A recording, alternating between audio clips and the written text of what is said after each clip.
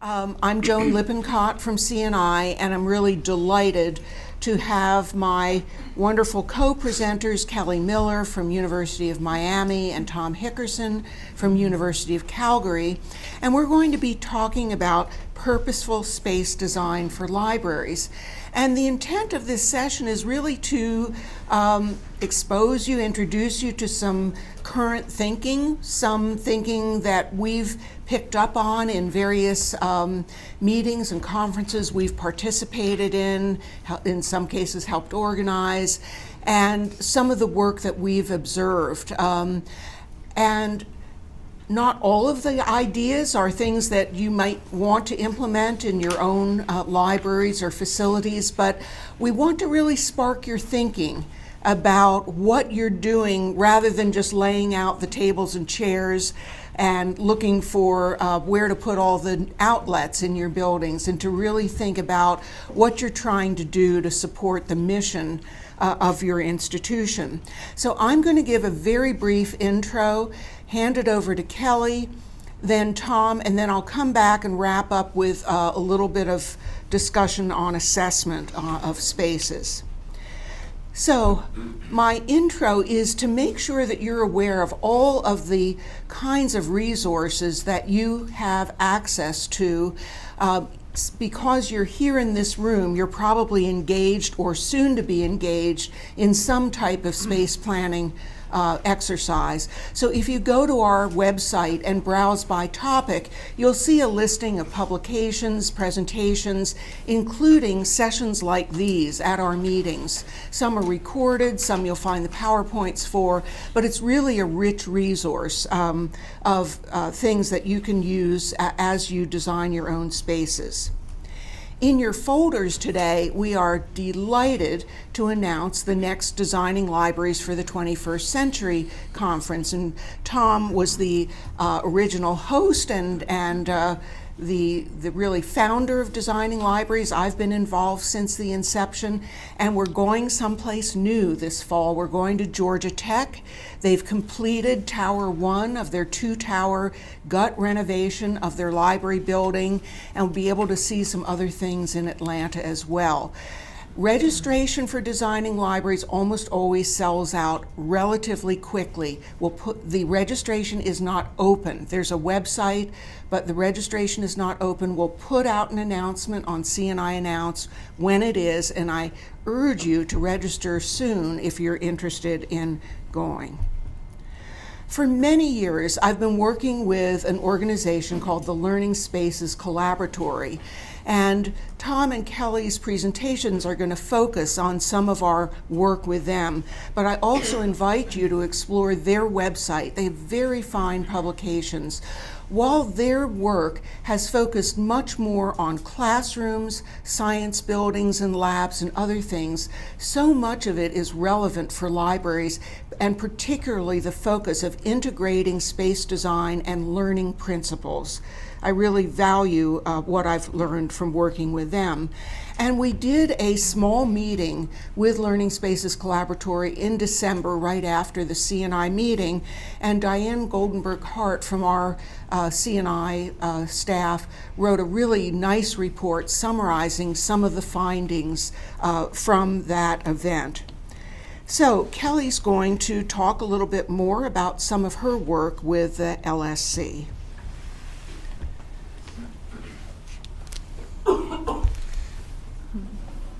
Usually I stand, but I'm going to sit for this. So thank you so much, Joan, and it's an honor to be here today with you, and especially with both Joan and Tom, who both have inspired me in different ways professionally regarding the development of learning spaces in libraries. So it's a real treat to be here. And I'm also grateful to Joan for inviting me to serve in this role of representing CNI at the Learning Spaces Collaboratory events. So I feel a certain duty to report out to you about some of the things I learned. Much was conceptual, so in the my few minutes that I have, I will try to ground some of the ideas in examples from my work at the University of Miami libraries. I think it will help spark, hopefully, a robust conversation and Q&A. From my point of view, the Learning Space Collaboratory's focus, how to design and plan effective learning spaces, and its participatory methods are highly relevant to our work in libraries today. At research universities, we are increasingly approaching our physical and digital library environments from a mission-oriented point of view. Instead of thinking of our spaces as mere facilities that house physical collections and seats for studying, we are asking, how can libraries support people who are learning, conducting research, and being creative? So this first event that I attended, actually I'm going to go back one. The first event that I attended, Libraries as Spaces for 21st Century Learners and Learning, was held in December, as Joan mentioned, in DC. It was designed as a roundtable with participants, including more than a dozen library leaders and architects. We worked in small groups to identify space types in 21st century academic libraries and develop job descriptions for these spaces. So it was an interesting task, which I had never done in this way before. The 5 space types we named were, and hold on to your seats, staff spaces, entry spaces, innovation zones, consultation spaces, and quiet spaces. The list obviously is not exhaustive, but rather representative of key space types that the group felt were particularly significant at this moment. When working on the job descriptions for the spaces, we focused on goals and skills and abilities needed, just as you would do if you were developing a job description for a person. What did we want these spaces to be able to do? The second event was called Why Spaces Matter, and it was held at the end of January at the Howard Hughes Medical Institute in Bethesda, Maryland. This meeting was designed with a research goal to gather a broad array of different stakeholders to work together to identify knowledge claims, what we believe to be true about how space matters to learners. According to the Learning Space Collaboratory's principal, Jeannie Narum, this meeting would help lay the groundwork for a research-based theory of learning spaces to emerge. The group included representatives from organizations like the Council on Undergraduate Research, cognitive scientists, architects, space planners, instructional designers, technologists, deans, provosts, and at least one librarian, me. Okay. So the presence of so many perspectives on campus space led us to an important overarching question that I think is pressing for us. What if learning happens everywhere? What if the entire campus is a set of learning spaces, interconnected, indoor and outdoor, physical and digital? In both meetings, we came up with a lot of questions, many more than we did answers, actually. But we seemed to come back again and again to naming some characteristics or aspects of 21st century learning spaces that I'd like to share with you today. In some cases, these characteristics may be aspirational, and we may not yet have the metrics of assessment for them. But in every case, I would argue that the spaces need to manifest these characteristics without using words. Space, indeed, is teaching without words about what our institutional goals are. So the first characteristic is interdisciplinary. So how might learning spaces contribute to encouraging interdisciplinary collaboration? And this is a picture of the room or learning space at Howard Hughes Medical Institute where we met in January. The person speaking here is Steve Fiore, a cognitive scientist and specialist in the emerging science of team science. He studies the question, how do people collaborate effectively on research when they come from different disciplines, different backgrounds, different perspectives. The man in the foreground is a recently retired professor, a chemist who has spent his career mentoring first-generation college students to become scientists. It struck me as I was reflecting on the Institute experience that this type of learning space was a flexible event space, a classroom for people with diverse sets of expertise that transformed in a way into an innovation zone because of the topic. In libraries, flexible event spaces of this sort hold the potential to gather learners and experts from across disciplines and to provide points of intersection with the public. A second aspect that we kept coming back to about learning spaces was problem-oriented. What is the role of the library in supporting and enabling problem-oriented work? This is a learning space at the University of Miami that focuses on the problem or complex challenge of hurricanes. The Sustain building simulates hurricanes up to Category 5. Research teams, including students, are working across disciplines from marine sciences to engineering to medicine to develop new approaches to increasing coastal resilience. Here you see living coral adhered to boards, waiting to be placed in the large simulation tank above. Researchers are testing to see how the coral's growth is affected by hurricane forces. Another question we asked: how can spaces encourage serendipitous collisions?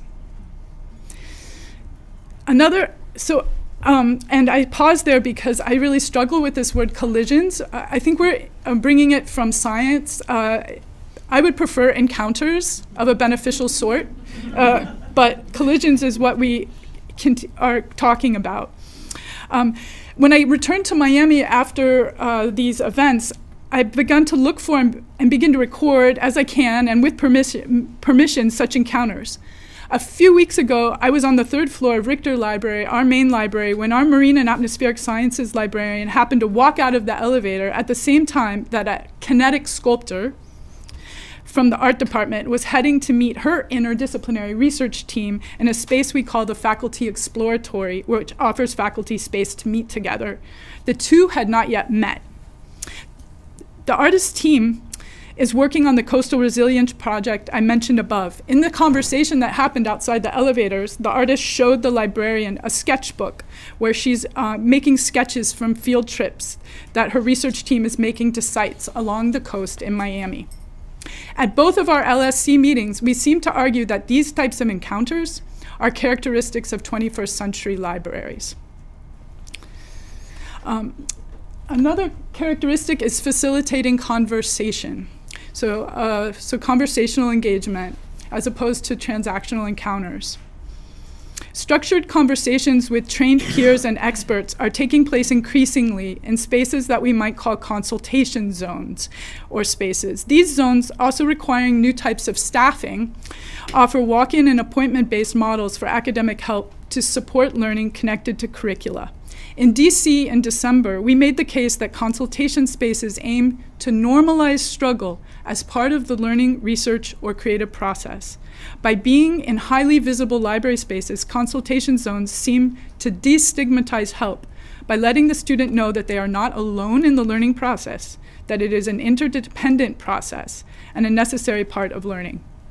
By decreasing isolation, could these spaces also be helping with retention, persistence, and well-being? Another aspect that is familiar to all of us is flexibility. But I would say in maybe more ways than even we've been thinking about. At the University of Miami, we've converted a non-flexible space that held compact shelving of bound periodicals into a learning commons with a consultation zone that can shift from hosting tutoring sessions involving more than 6 different academic service partners from across campus into open study space, depending on the time of day. And the partners themselves are a combination of headquartered and satellite.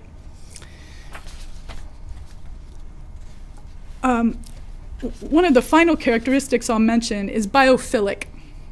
So a big term that was coined by biologist E.O. Wilson that refers to our interdependence with the natural world, our urge to affiliate with nature.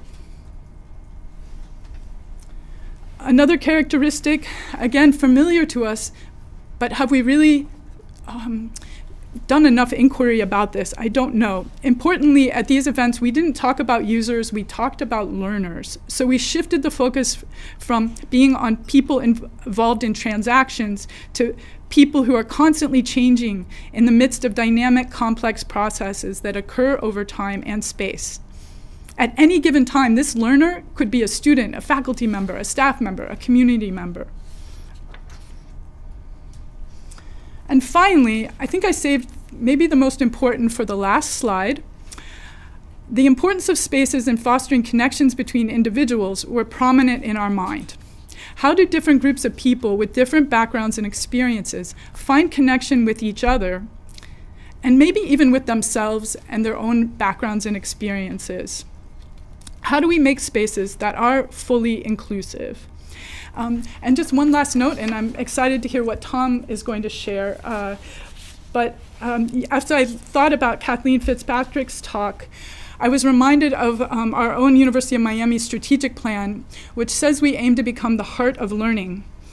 As I consider questions we raised at the Howard Hughes Medical Institute especially, I'm curious increasingly about how we're shifting in libraries from focusing in a Jeffersonian way on libraries as the mind or the brain of the university to maybe more of a heart, a quiet, pulsing energy that could hold the potential to help heal some of the challenges that our universities are facing. So I'll pause there. So my talk and Kelly's align like they should be one talk. There's so much commonality between the two presentations, and the one gives examples of the larger one. I'm coming to it from the architectural design approach, and permeability is a word that's increasingly being introduced into architectural design, thinking about innovation spaces. And it seems particularly appropriate to libraries. We are really one of the fastest changing places on our campus, and so to be able to begin our investigation with the idea that we're not seeking permanence, but that in fact we're trying to create permeable spaces is a really important element in architectural design. So, if you don't mind. They're open and transparent spaces, and not just from the inside out, but from the outside in.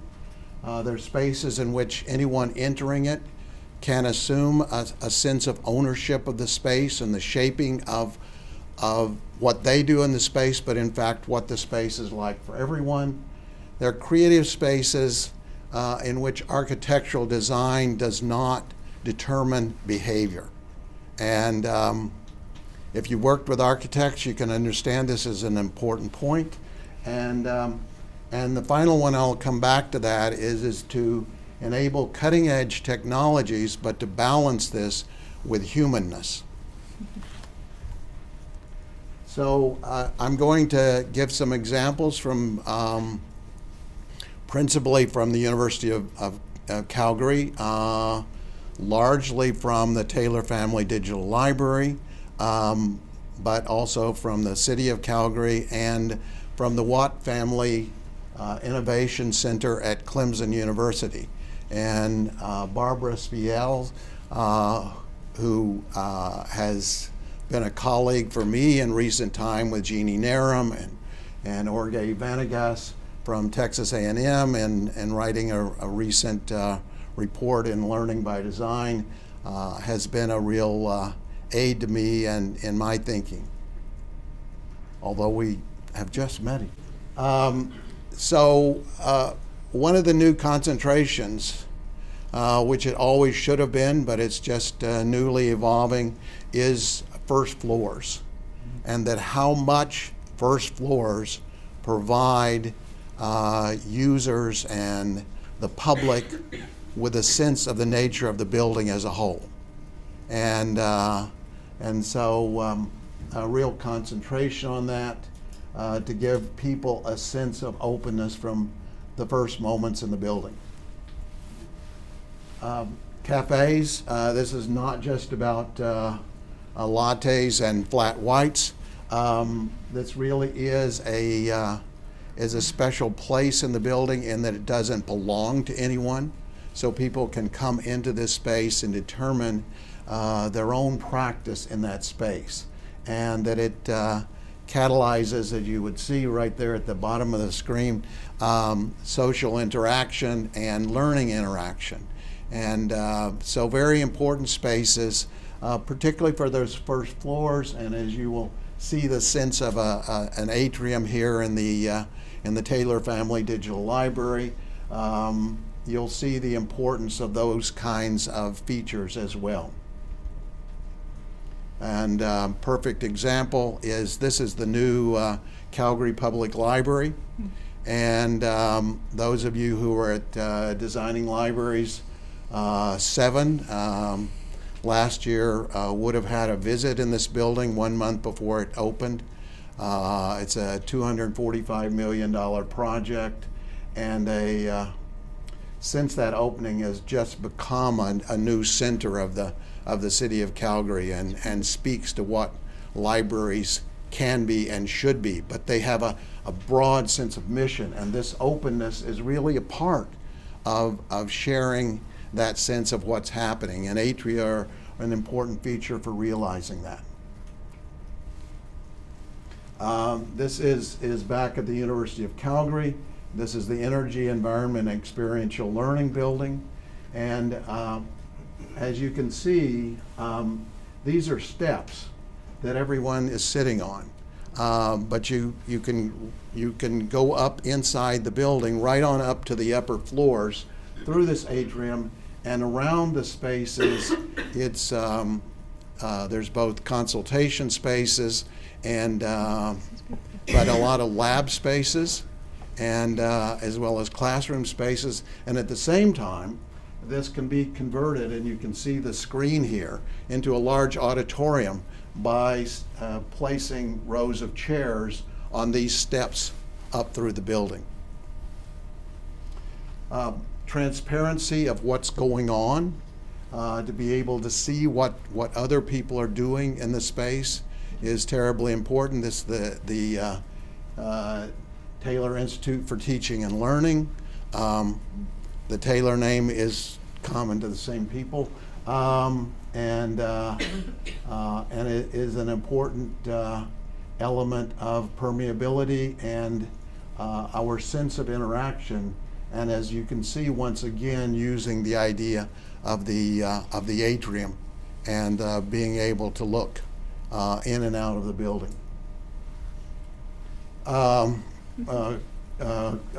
Comfortable encounter space, and this is at the University of Calgary, and this is the Hunter Hub for entrepreneurial thinking, and on Touchdown Tuesday. And one of the features that you'll see in this space that you'll see in the next few slides are wheels on every chair and every table, so that in fact, one, we can recreate the purpose of the space very quickly, but also the people coming into the space can create their own environment.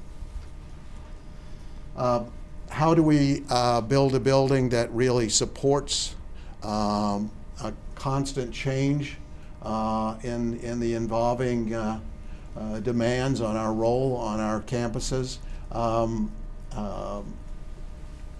What would be above demountable walls was raised flooring, and so I was saying, where is that?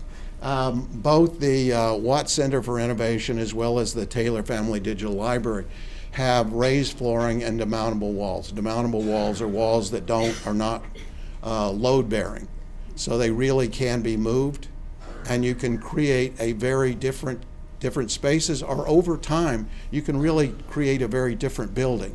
The raised flooring provides ubiquitous access to electrical and network connectivity.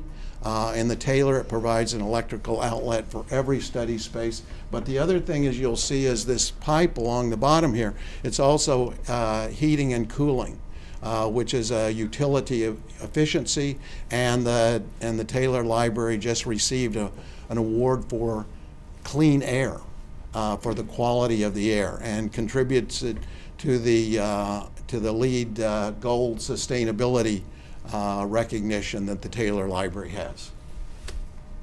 So this is once again back at the Watt Center for Innovation, Living Labs, This is part of a creative inquiry program where 4,000 to 5,000 undergraduate students participate in interdisciplinary research each year. Once again, you'll see the rollers on the chairs. Here they're monitoring brain functions. So this creation of labs is a really important element in today's design.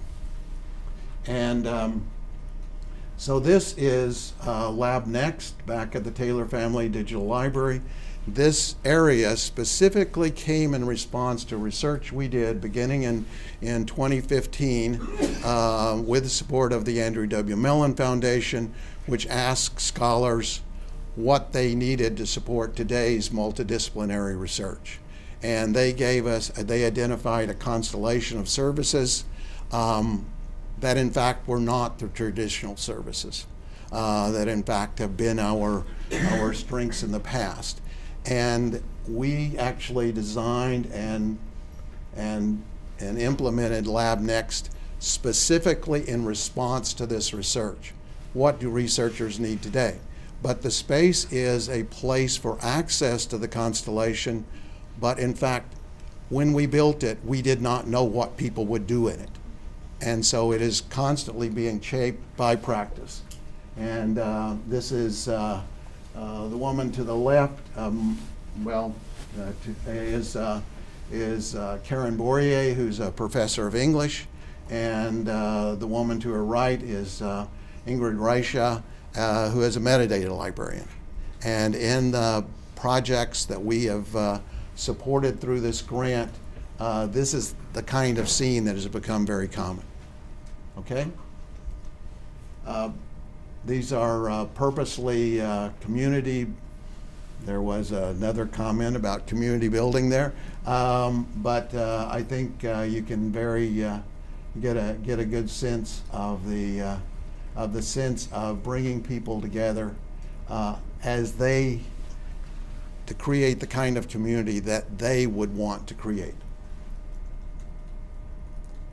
So in wrapping it up, and this I think very much connects with the last things Kelly said about the role that universities have in society today.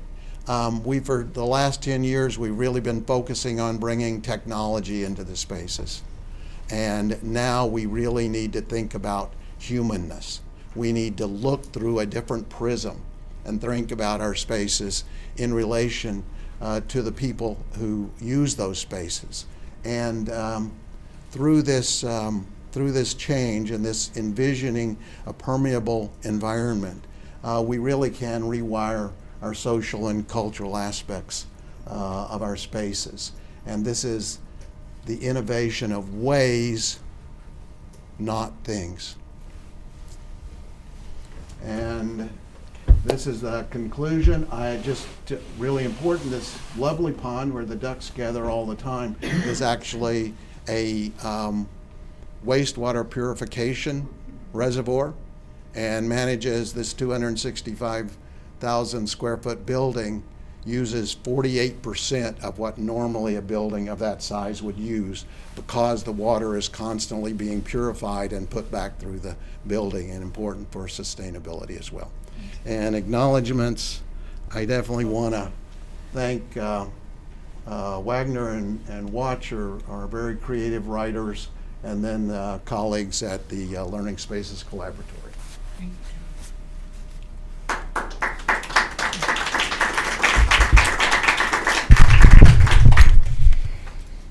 And I'm going to wrap up the presentation part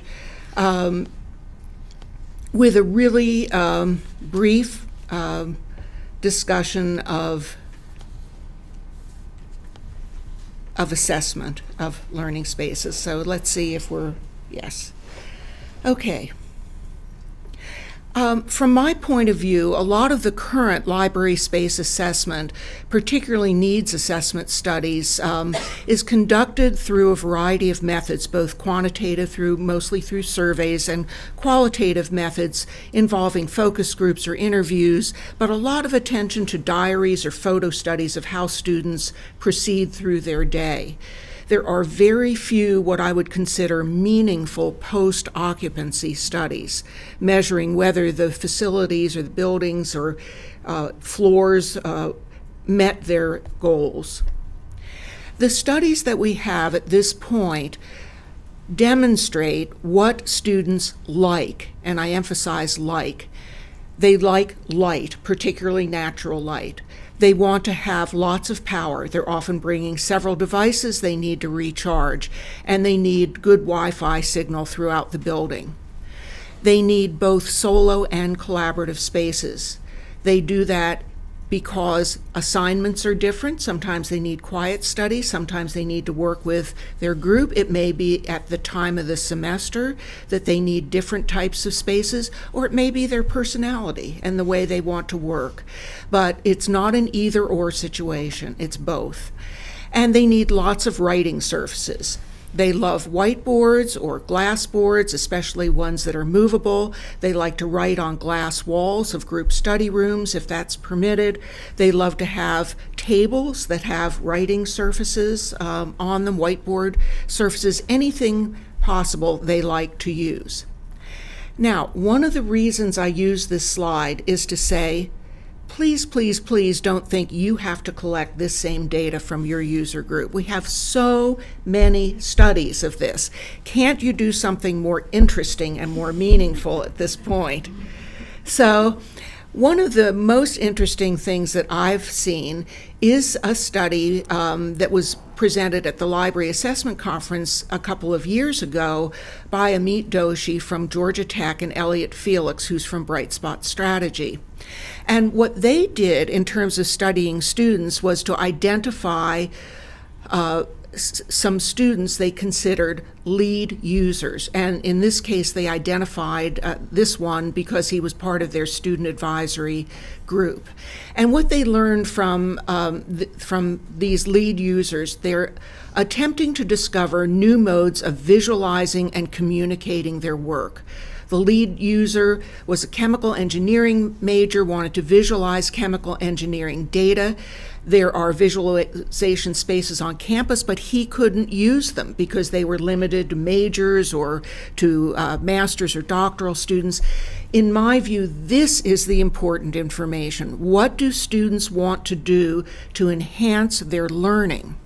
Why would they need new technologies, or do they need new technologies, and what kinds of things do they want?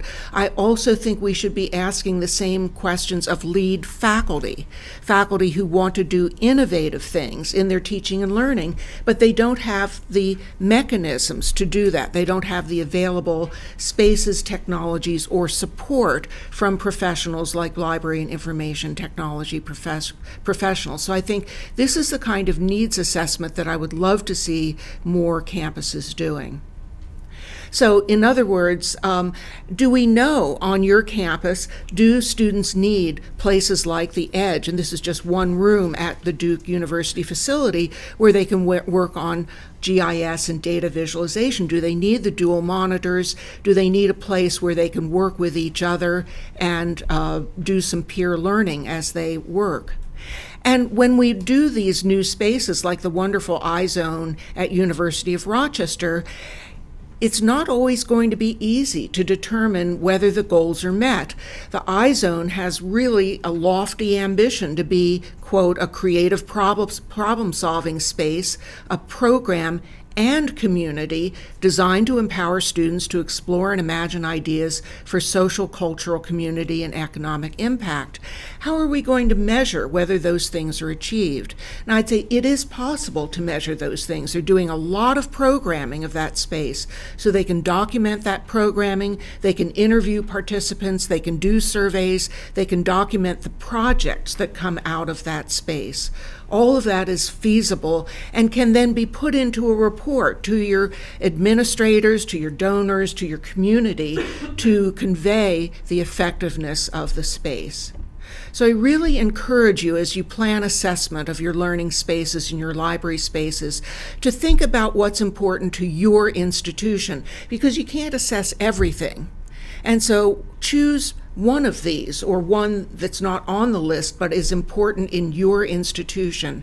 And how will you determine whether some of your spaces, and when I say spaces, I really think of it as a combination of spaces, technology, and support. The kinds of services or programmatic activities that we do that allow students and faculty to do new things in our spaces. And so if you have some synergies with institutional goals, and this one I'm making up for this space, the Odegaard Library, University of Washington, big commuter school. So when they renovated this space, here they have this really kind of lounge-like space at the entrance, and entry spaces are so important. Does this help with a sense of belonging? Does this help create community at this university? Is that important for retention and persistence? Working with other offices on campus to help understand and measure that. Does the family study space, where students can bring young children and work on their projects, help students with young families complete their degrees and stay at the university? These kinds of things are important. So it's beyond learning. It's creating environments where learners can foster and can do the kind of work that they need to do. So while studying has been the clearest link that we've looked at in libraries and measured whether students are studying in libraries, I would love to see us broaden what we think about in learning in libraries, like undergraduate research, doing capstone projects, learning digital literacy, those kinds of things, all of the capabilities that we have. So that's my very brief introduction or thoughts on assessment. And now I really wanted to make sure we had time for some questions. So, thank you.